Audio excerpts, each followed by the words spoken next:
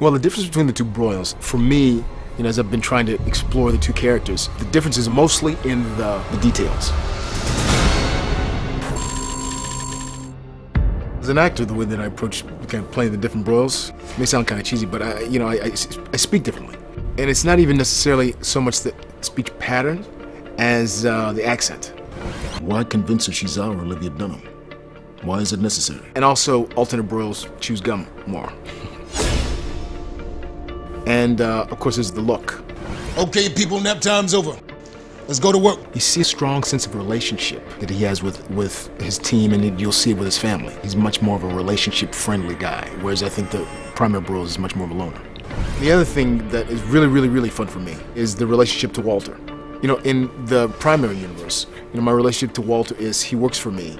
Even though I would never tell him this unless it was a really extreme circumstance, I've come to really love the guy. But I mean, there are times when I'm just like, finish up your little thing about food or this thought that you have about snakes and get back to the case. Whereas in the alternate universe, it's, sir, yes, sir. Permission to speak, Mr. Secretary. It's been really great to explore the differences and the similarities in each character and their relationships to the other characters.